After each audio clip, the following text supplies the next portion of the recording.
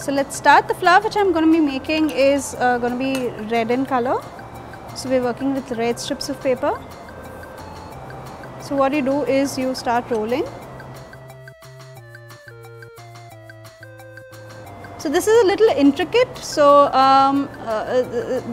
a single petal requires 3 such strips of paper. So that's what we're going to do. You loosen it up a bit, the curl.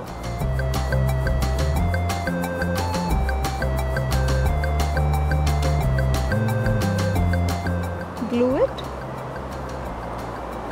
Take your tweezer. Tighten the roll. And I've got 2 more made. So this is how they're going to look. Now we'll start working on them. So what we do is we put them all like this properly and press it down. So we're doing this for all the 3 rolls. 1, 2 and 3. And what we're going to do is we're going to stick these together.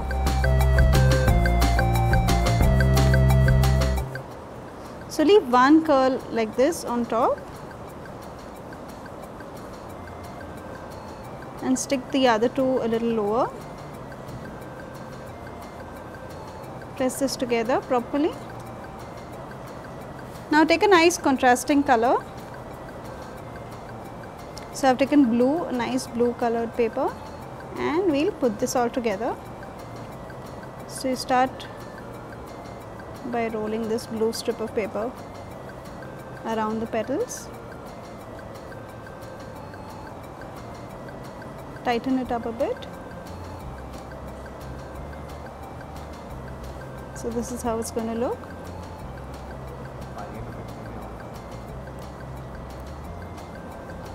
Press it together properly. And I've made 4 such petals ready. And we're going to put them all together. Now what I've done is I've just pressed it up a bit, giving it a pointy edge.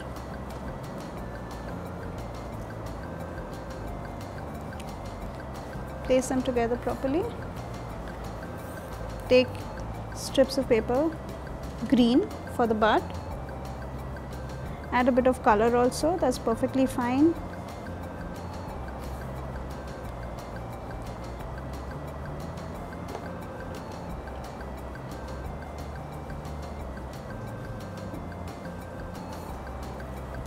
And you start rolling it.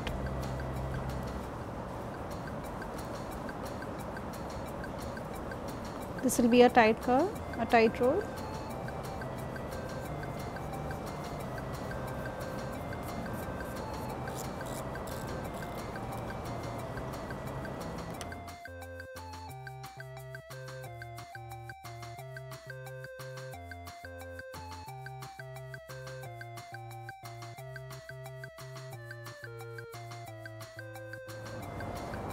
Press it down. Apply some glue and you put it over your petals. Press it properly. Put it in the palm of your hand. Press it down. Give it a 3D effect. Leave it to dry. And in the same way, I've made another variation, just a different color.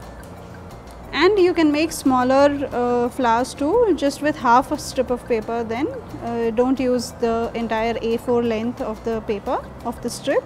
Use half of it, and this is how it will look. You can also place it on top of the other one, one on top of the other, and turn it into a brand new flower altogether. And that's it, as simple as that. Thank you for watching my video, and please like, share, comment and subscribe.